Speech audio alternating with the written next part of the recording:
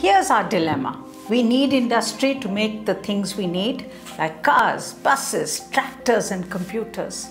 But we also need a clean, livable planet. And yet this dilemma has a real and practical solution. We can have both, but we need to make the right decisions. How? It's about using the right sources of energy and cutting back on waste.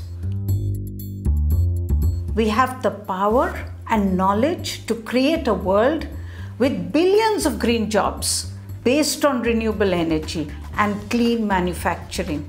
We can build on what is already happening. Take my country, India.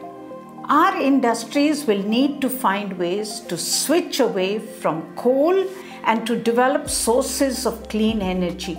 For example, many cement companies have reduced their CO2 emissions by increasing the use of fly ash, which is a waste material from burning coal in thermal power plants.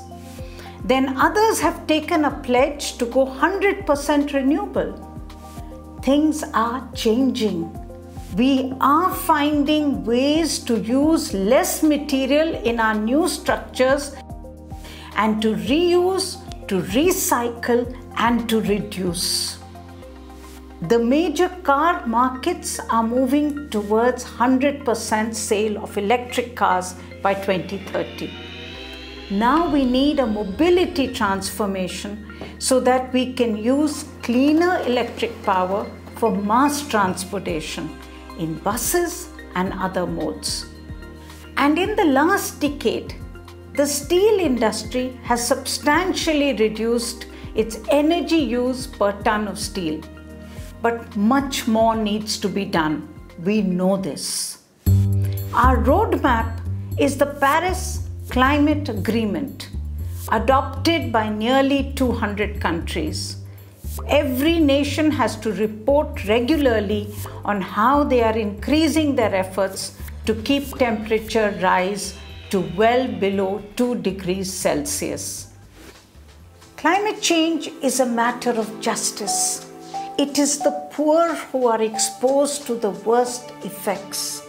Flooding, droughts, fires, and storms.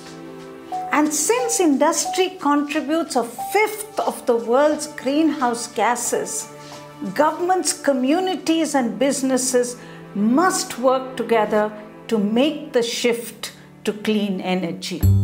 So spread the word about the climate action you are taking to support the Paris Agreement.